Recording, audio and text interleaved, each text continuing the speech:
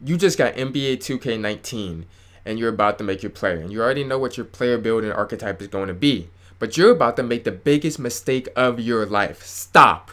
Watch this video. And I'm seeing all your emotions. Came a long way from roaches. I ain't ready to burn, get the rolling. I ain't never needed nothing broken.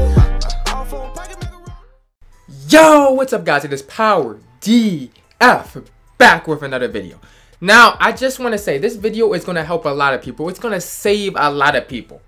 And this isn't one of these stupid videos because I see a lot of people make these videos and they're like, yo, you should not make a 5'7" lockdown defender. You guys aren't dumb. I know you guys aren't dumb. I'm not going to tell you dumb builds not to make. This is going to be builds that are popular, that a lot of YouTubers even advertise, tell people to make. But they're terrible, horrible builds that are going to waste you so much money. So watch this video. Hope you guys enjoy. But also one more thing, bro. My friend Cyclo, I don't know if you guys know him, Cyclo DF. He was teasing me the other day about how I get no likes on my videos. So I don't usually do this because how I feel about my videos is, if you like it, like it. If you don't like it, don't like it. I'm not going to sit here and beg people for likes every single video. But if we could just, this one video, just so I can prove them, like the video. Let's see how many likes we can get. Just like the video this one time. But let's get into the video. Okay, this first build, I already know what you guys are thinking. I really do. I understand where you guys are coming from. I want to be the tallest dribbler this year. I'm going to make this point forward. And he was good last year. Everybody had a point forward last year. The 6'10" point forwards, everybody that was a 6'10" point forward last year was amazing. And you're going to go to this small forward position. You're going to make it playmaking, passing the ball handling, passing the ball handling. Then you're going to go. See, that's already iffy build already when you do that. But then this is where you're really going to mess up. You're really going to mess up when you do this part. You change to the height and you say, let's be the tallest dribbler we can ever be. Let's make it 6'10". No. I'm going to tell you something. The 6'10.4 was a great build last year. This year, it is terrible. What they're going to do, they're going to confuse you because this is a playmaking. You would think with a passing and ball handling first and a passing and ball handling second, then you would be able to dribble. But what happens is when you actually make this build and you make it 6'10" and you put your wingspan, you can't even speed boost. Yeah, that's right. You can't speed boost with a 6'10" point forward. That's how much they patched this game. I know a lot of people going to go out to make this build. They're going to upgrade their player. And you can't upgrade the ball handling right away. So at first you're going to think, oh, once I get my ball handling matched, I'm going to be able to speed boost. But no, and when you get it matched out, you still won't be able to get the speed boost. This is why this is going to be one of the biggest mistakes ever. It's going to waste people so much money when they make this pure point forward. Because if you have ball handling in your build, you would think that you can be able to speed boost, but not in this game. Not in this game at all. Maybe when you get takeover, you can speed boost because you get the attribute boost, but you're not going to be able to speed boost normally. So this build is a huge L. Do not make a 6'10" pure point forward. Don't do it to yourself. Just don't do it. You don't want a ball handler that can't speed boost. Okay, this one, I get it. I get this build. I really do. You probably played 18. And you saw these pure stretch bigs that were overpowered. They made everything. They could shoot from half court. They could do it all. You probably watched one of these YouTubers that had a pure stretch big. Now, I get it. If you weren't keeping up with the news, you probably don't know about this. But if you go to a center position and you make the same build, the 7'3" pure stretch big that everybody made last year and it was so OP, they nerfed it. It's going to be terrible. You're going to go here. You're going to go primary skill 3-point shooting, secondary skill 3-point shooting. I don't like this build in general, but at the 5 position, if you're going to make this, don't make it at the 5 position. Make it at the power 4. It will give you way better badges and way better attributes if you're shorter. Make it a 7-foot power 4 if you're going to make a pure stretch 5. Because if you make it here at the 5 position, then look at these badges. Last year, you got gold limitless. You barely get any Hall of Fame badges. The only Hall of Fame badge you get is pick and popper. You get silver limitless. And just in case you guys don't know how bad silver limitless is for a pure shooting build, that's the same limitless that a sharp defender gets in NBA 2K19. Yes, a sharp defender. So you're going to be shooting the same as a sharp defender. When you match out this 3-point, I know the bars look high, but it takes off attributes for your height and everything. So you make a 7'3" pure stretch, your 3 is going to max out at like 76, 77. It's not going to be high at all. This build is a killer. I know a lot of people are going to make this build think it's the same as last year. They're going to try it out and you're going to waste your money because you're going to realize you're a shooter who can't shoot.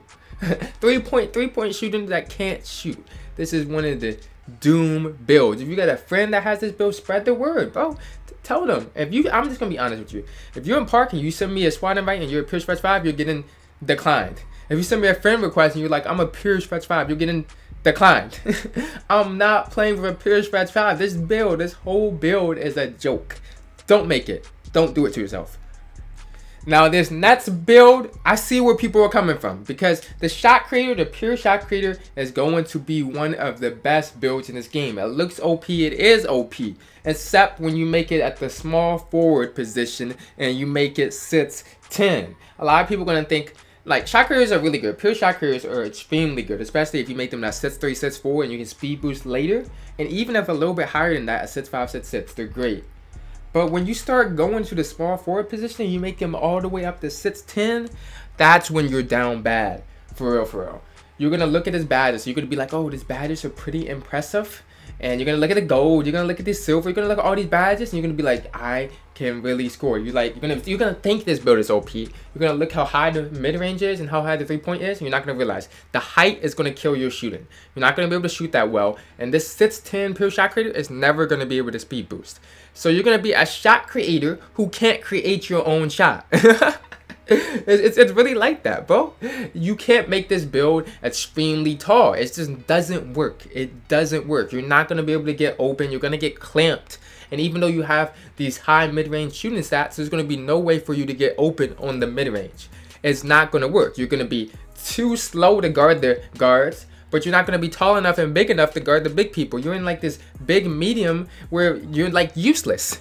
And you can't really shoot threes like that. You can only kind of shoot mid-ranges, so you can't really stretch the floor that effectively. It's like you're like useless. I don't know how to put it, bro. Just don't make this build. This is one of those builds where it looks good in theory, but in practice, it is a horrible, terrible build. And people recommend this build all the time. Pure shot creator, but they don't mention, do not make it at the small forward position. Make it at the shooting guard or point guard, and make it a lot shorter than 6'10". That's all I'm saying. Next. Okay, now this next build, this is what we call one of those dumb builds. But it has to be pointed out anyway. It just has to be pointed out anyway. If you're trying to win NBA and NBA 2K19, you're not going to make this build. You're just not. But somebody that's new to the game that doesn't understand how this game works is going to make this build. So I had to point out, I had to warn you. They're going to go to the shooting guard. They're going to be like, my favorite shooting guard, my favorite player of all time is Kobe. And guys, my favorite player is Kobe too, bro. But I'm not going to make this build. They're going to be like, I want to make my player just like Kobe. He's going to dominate in the park. I'm going to put him shot creating first. And then secondary, I'm going to put post scoring. Just like Kobe. Just like Kobe. Hall of Fame mid-range dead-eye, Hall of Fame difficult shot, Tyler score. And you're going to be like, look at his mid-range. He's going to be so good. Except for one thing. He's not going to be able to get open. He can't speed boost. And in the park and Pro-Am, you need to be able to shoot threes. He's going to be like in this medium where he can't really do anything. This is not a good build. Post scoring right here, there's no point of ever putting post scoring on a guard. You can't score in the post on guards. You just can't. It just doesn't work out. You don't want your guard in the post. You want him to be able to stretch the floor. You want him to be able to dribble. And this archetype can do neither of them.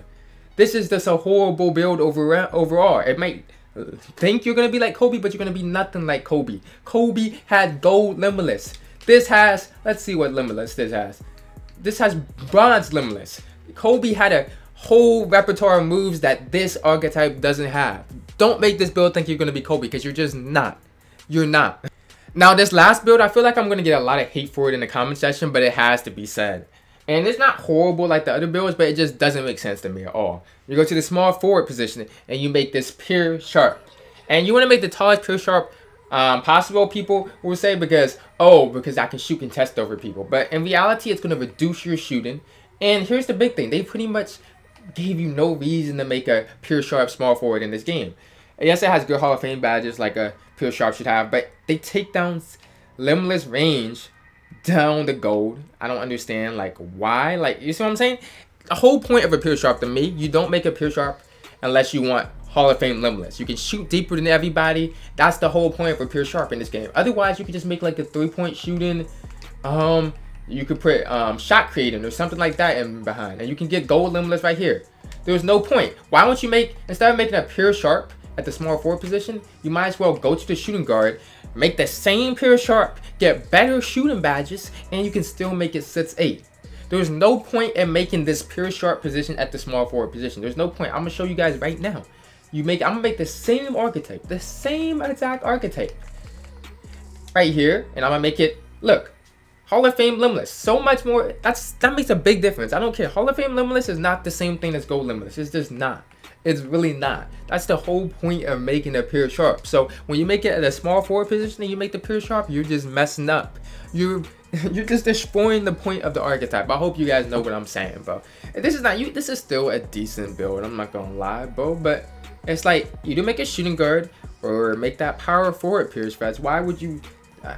I don't understand, bro. I really don't understand this build because it's only 2 inches. This can only go up to 6'10". The shooting guard can go up to 6'8". So it can't be the height difference. This build just makes 0 sense to me. But I hope you guys enjoyed this video. Please spread the word. Tell your friends. Tell everybody. Watch this video. Do not make these builds. And if they still don't believe you, be like, PowerDFs told you to. Okay? Simple. I don't want you guys. Trust me. Even if these builds look good, once you get out the actual playing with them, they will just play horribly, and you just end up making a new player, and you'll waste time and you'll waste money. It's just not worth it. It's not worth it at all. But I just want to say thank you guys for all the support you guys have been giving me like the past couple days since the prelude drop. It's been amazing. I appreciate everybody liking the videos, commenting. I read all my comments. If you guys made it this far, I do read all my comments. And subscribing and all the love I've been getting, I appreciate it a lot, and we're gonna keep grinding. I'm gonna be trying to upload daily, especially the first week of 19. So I appreciate it. Make sure you guys like, comment which one of these do you think is the worst build. If you have any other builds that you recommend people not make, just share information in the comment section. You feel me? And subscribe if you guys are new, and I'm out.